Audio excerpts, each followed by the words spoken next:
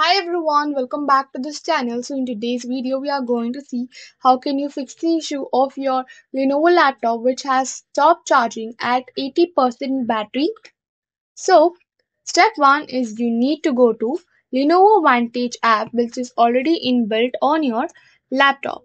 Open the Lenovo Vantage app. Once you open the Lenovo Vantage app, you can find the battery. So just click on the three dots and then click on battery settings.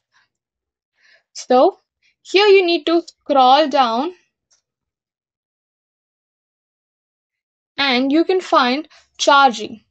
So charging in conversation mode, you might have turned on this. So if you have turned on this, it would stop charging at 60% or 80%, whichever you have fixed there. So just turn this off and this will help you charge a battery more than 80%. So that's all for the video. Thank you for watching. If you think I helped you in some way, do like, share, comment and also to subscribe to this channel.